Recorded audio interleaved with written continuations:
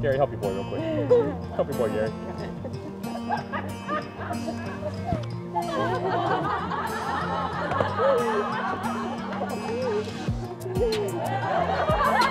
There you go, King. You want to stay up there? You want to reestablish the powers? At the end. At the end. To my dearest husband, today is the day that we finally become one. The day that we have both been waiting for. Words cannot describe how excited I am to be by your side forever. I love you more than you will ever know. You are my best friend, my true love, my rock, and so much more. You are the greatest father to Brielle and our future children. Here's to us, past, present, and future. I will love you forever. Kayla.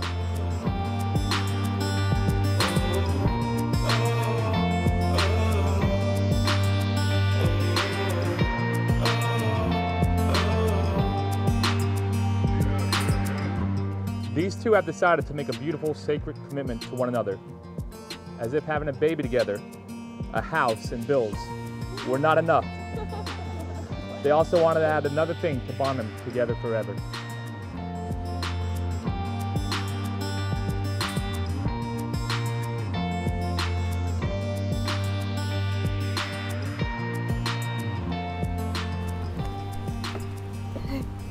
This way, Dad.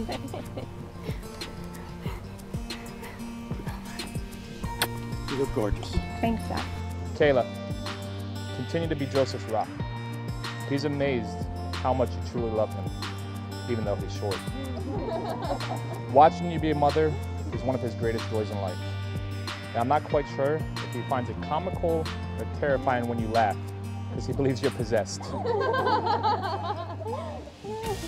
Joseph, keep being thoughtful, caring, and loving. Kayla says she loves how you wear your heart on your sleeve and how you're always there for her. She also loves when she bakes and you like to add a little extra chocolate chips in the baking.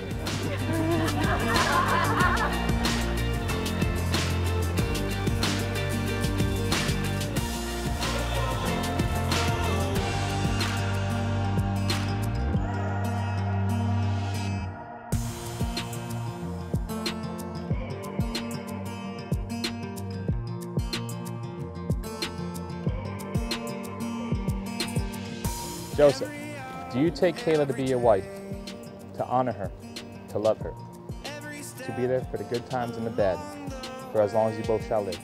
I do. I do. By the power vested in me, I now pronounce you husband and wife.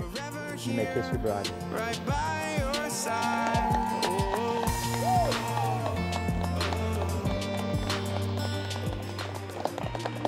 Ladies and gentlemen, for the first time, Mr. and Mrs. Kratz.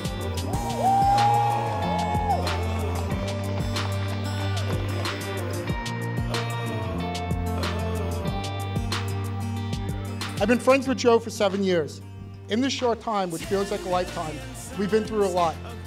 I've defended him when he got into trouble, and for those of you that know Joe, that's a lot. And I've also gotten him into trouble a lot more. We traveled around the country, fording snow higher than him. Some would say that's not a lot of snow due to his shortcomings, but it was. We slid off a mountain, got stuck for hours on end in the middle of nowhere, trying to determine who we were going to eat first amongst our friends. After 911 said all they can do is send a helicopter when the blizzard passed. I've seen Joe through his progression from fat to skinny, back to fat to built, back to fat where he is today. And after Kayla said yes, despite me telling her to run, Joe knew he found an amazing person to share his life with and just let himself go, as you can see.